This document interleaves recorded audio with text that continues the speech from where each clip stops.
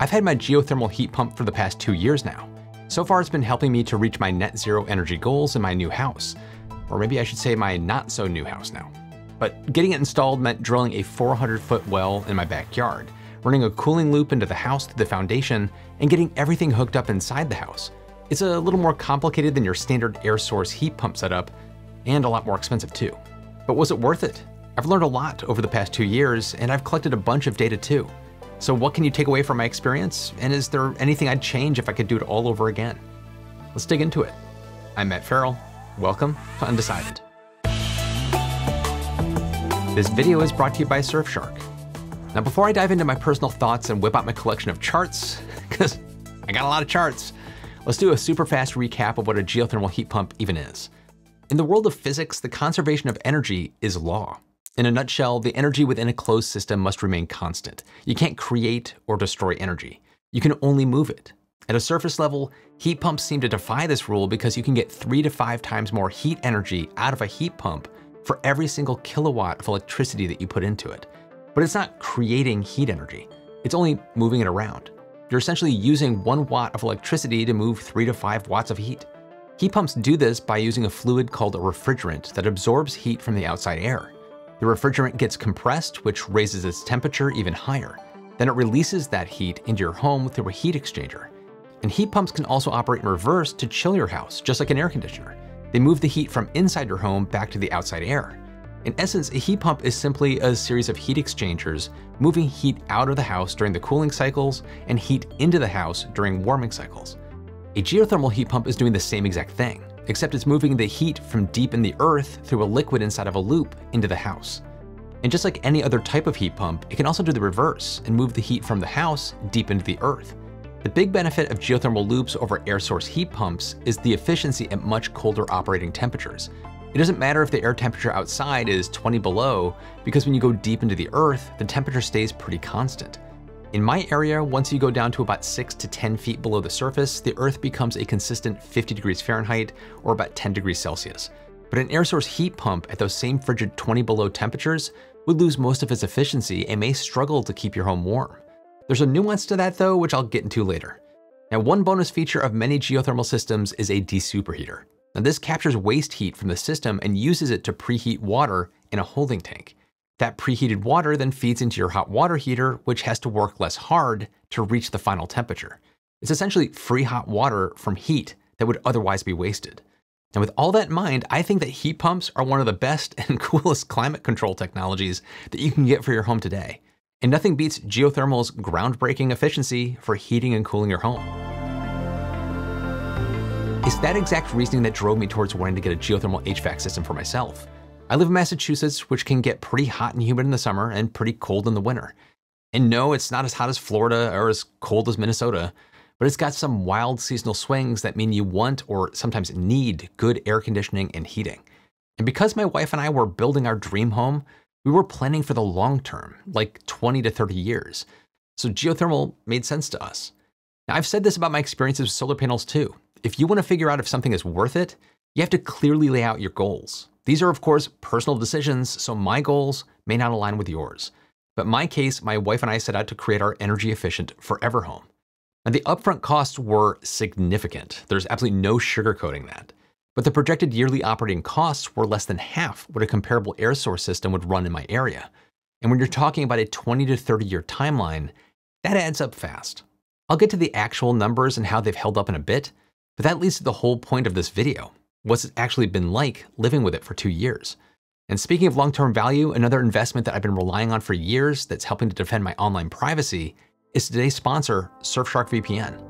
Not too long ago, I was recently attending a geothermal conference, and between hotel and conference Wi-Fi, I leaned heavily on Surfshark VPN to keep my browsing secure and private. I've been using Surfshark for what feels like forever and get so much use out of it. Surfshark is a fast, easy-to-use VPN full of incredible features that you can install on an unlimited number of devices with one account.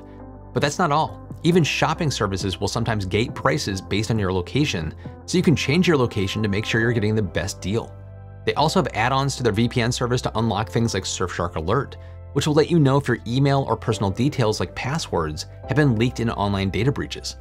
Right now, they're running a special deal. Go to surfshark.com/undecided or use code undecided at checkout to get 4 extra months of Surfshark VPN. Surfshark offers a 30-day money-back guarantee, so there's no risk to try it out for yourself. I've been using Surfshark for years, and I love it. Don't miss out on this great deal. The link's in the description below, and thanks to Surfshark and to all of you for supporting the channel.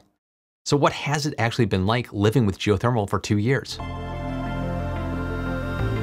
Since this is my first time living with a geothermal heat pump, there were a few things that caught me by surprise. I never have to lose my cool about thermostat settings anymore. I never touch it, ever. In every house I've lived in up until now, I've had thermostats that worked on timers or where smart thermostats adjust things on the fly. For instance, in the winter, you might want to keep the temperature around 72 degrees Fahrenheit when you're home, but drop it to 65 degrees Fahrenheit when you're away at work. Sometimes it's worth to do the same thing overnight while you sleep. When it comes to most smart thermostats, they have a feature called adaptive recovery or smart recovery. This is where the thermostat learns how fast your HVAC can respond to temperature changes and will start to heat or cool early enough to reach the desired set point at the exact scheduled time that you want.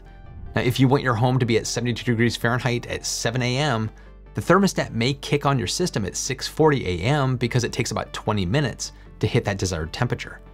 Well, for geothermal systems, you actually don't want to do that.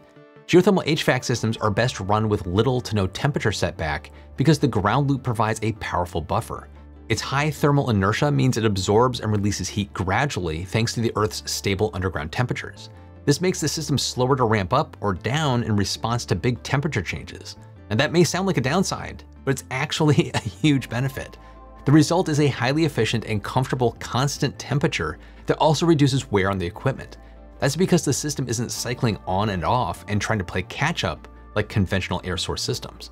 Now, I was originally disappointed that a smart thermostat like Ecobee wasn't recommended for my water furnace system, but it turned out I didn't need one. The built-in app handles everything, and because I'm not adjusting temperatures anyway, a third-party thermostat wouldn't add any value. This is the most comfortable house that I have ever lived in when it comes to temperature. A big reason for this is the incredible insulation and air tightness, but the geothermal system plays a huge role too. I keep it set between 72 and 75 degrees Fahrenheit, which is about 22 to 24 degrees Celsius, all year round. We only drop it when we're on vacation for extended periods. And even with the system running at a constant temperature, it uses dramatically less than an air source heat pump would. But now for some actual numbers. Here's the deep dive on costs, but let me preface all the figures that I'm about to tell you for geothermal systems because they can give you a little bit of sticker shock when you price them out. The actual costs will vary wildly based on where you live. Now, I know the cost of getting a system installed in the US Midwest could be as little as a third of what I paid here in Massachusetts. So do not take what I paid as a surefire indicator of what it would cost you. Also, I've mentioned this in previous videos, but for full disclosure, Water Furnace did supply some of the system for me, but this is not a sponsored video for them at all. Now, before any kind of incentives or rebates, the total cost of the system was $78,000. Now, some of that cost was because this is a brand new home install with all new ductwork. $18,000 of that cost was just drilling the 400-foot well in my backyard. Again, there are other ways that you can install a ground loop for geothermal that can greatly reduce that cost. But for my setup, this is what it was. After the federal rebates, the system came out to about $54,000.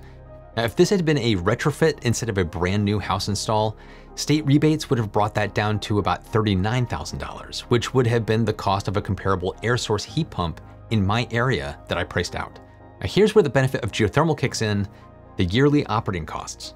The theory going into getting this geothermal system was that it would cost around $950 a year to run, which included hot water production through that desuperheater that I mentioned earlier. Air source would cost around $2,100 a year to run. Now, you're talking tens of thousands of dollars in savings over 10 to 20 years, if not longer. Now, without factoring in hot water, my HVAC system cost about $697 to run for its first full year. Year 2 cost about $702. That's an average of about $60.20 per month. Now, putting hot water production back into the mix, it would have cost $949 in year 1 and $954 in year 2. That's an average of $90.06 per month. The prices I'm quoting here are based on the average electricity price in my area starting 2 years ago, which is about 31 cents per kilowatt hour. Now, if your electricity prices are different from that, it should be easy to recalculate to see what it might have been for your area. My system performed on solid ground, hitting those projections almost dead on. It's incredibly validating. But here's the part that really puts it in perspective for me. My server rack is really heating up my energy bill. I run a business out of my house and have a substantial home lab and network rack set up in my hallway closet. That thing consumes 17.8% of my total energy use. My HVAC system, just 14.8%. My home office tech setup uses more power than heating and cooling my entire house. That's more than my EV charging too at 11%. But that's pretty low though, because I mainly charge my EV off excess solar production. For comparison, heating and cooling typically accounts for about 52% of a home's yearly energy use in the US. Even if you remove my computer setup and EV charging from the mix, my HVAC is still only about 20.8% of total energy use. Maintenance has been pretty down to earth, even if the initial investment might seem sky high. It turns out that the cost of maintaining my geothermal system is basically the same as the natural gas HVAC system that I had at my previous house. I have my installer come out at least once a year to check on the system, change out the air filter, and maybe top up the loop fluid.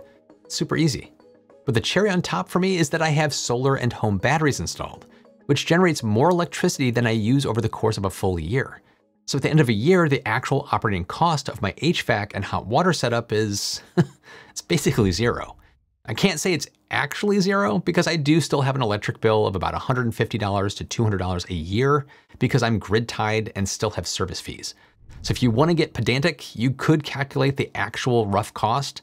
My Geo's 14.8% energy use of $200 per year is about $29.60, or $2.47 per month to run. So is geothermal worth it? Well, it certainly was intertwined with what I wanted, but as a general recommendation for any of you out there, it's complicated. It shouldn't be a surprise, but based on my long-term goals with my whole house, yes, it was worth it. And one of my biggest goals was to be as energy independent as I could get, which meant zeroing in on net zero. A big way of achieving that is not just tossing more and more solar panels onto your home, but aiming to be as energy efficient as you can be with the appliances and devices that you put into the home. It's kind of meeting in the middle. The geothermal setup was a key way of keeping my energy use as low as possible. But this is not without its drawbacks. Is there anything I would have done differently? Yes, a couple things. Our system is actually oversized for our house. The water furnace unit is variable speed, so it didn't matter too much, but we might have squeezed out a little more value with something a little smaller. The bigger issue is that my home office and studio are built off the back of the garage, so they aren't technically part of the factory-built main home thermal envelope. The walls were constructed and insulated on site instead of at the factory. And while these rooms are heated and cooled by the same system, the rooms themselves don't maintain as consistent of a temperature as the rest of the house. In the summer, it's a couple degrees hotter than the rest of the house, and in the winter, it's a couple degrees colder. It's not bad at all, but it's noticeable. Now, if I could go back and do it all over again, I might have put a mini split installed just for these two rooms and kept it separate from the rest of the house. That would have allowed me to dial things in and only run the extra system when it's necessary back here.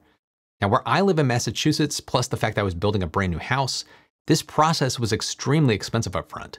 However, federal, state, and utility rebates can dramatically reduce these costs and get things much closer to a comparable air source setup cost. Plus, you have options.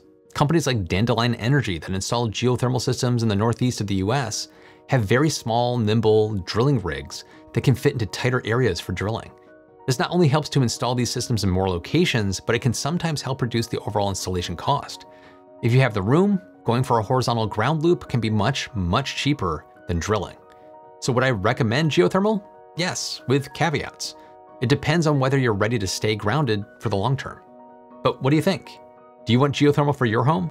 Jump in the comments and let me know. You can also check out the extended cut of the video over on Patreon, where I go down a rabbit hole of my obsession with Home Assistant and tracking energy use. If you'd like to join, the link's in the description. Be sure to listen to my follow-up podcast, Still to be Determined. We'll keep this conversation going. Keep your mind open, stay curious, and I'll see you in the next one.